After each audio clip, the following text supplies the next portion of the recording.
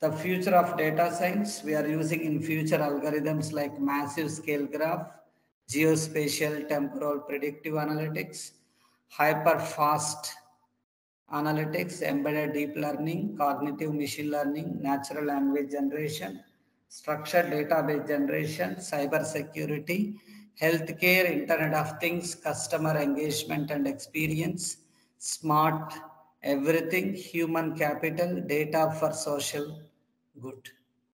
Future of data science, problems in handling data, never ending growth of data, increased demand for data scientists, popularity of machine learning, emerging sources of data. So, data science increases in data science roles, clearly defined scope of data science, creation of more jobs, normalized data science education, advancements in machine learning to foster data science.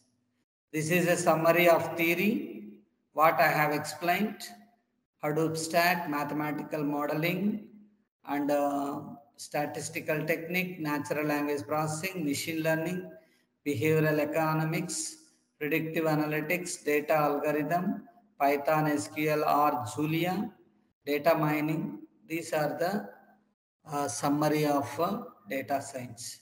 Now I am going to demonstrate a practical session. What are the algorithms, top 10 algorithms of data science? See here, linear regression. Why we are using linear regression? It is a statistical model. And to predict the values of dependent variable based on one or more independent variables. That's why we are using predictive modeling. Predict the value of a dependent variable based on one or more independent variables. That is called linear regression. It is widely used in predictive modeling and forecasting. To predict the value of a dependent variable, suppose x0, y0, x1, y2, x1, y1, x2, y2, x3, y3, and so on. You are saying x4, y4. How you are saying? Based on the previous values. That's why it is based on the predictive value of a dependent variable based on the one or more independent variable. Logistic regression, it is also one of the top 10 algorithm in data science. Now I am going to demonstrate all these algorithms. Relationship between categorical dependent variable and one or more independent variables. Okay, it is commonly used in classification tasks. Then decision trees are a type of algorithms used for classification and regression analysis. They create a model for by breaking down a data set into smaller subsets, eventually leading to a prediction. Then random forest. Random forest is an ensemble learning method that combines multiple decision trees to improve prediction accuracy and reduce overfitting. K nearest neighbor is a classification algorithm that identifies the K nearest data points to a target point and classifies it based on the majority class among the K neighbors.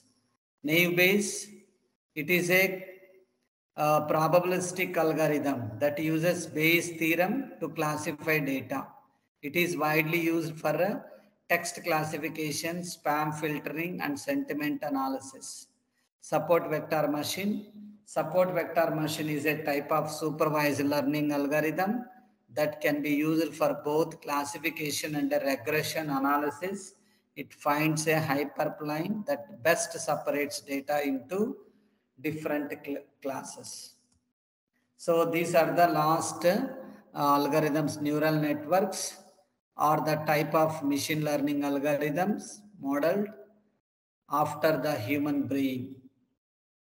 They are widely used in image and speech recognition, natural language processing, and other complex tasks. Principal component analysis, it is a dimensionality reduction algorithm.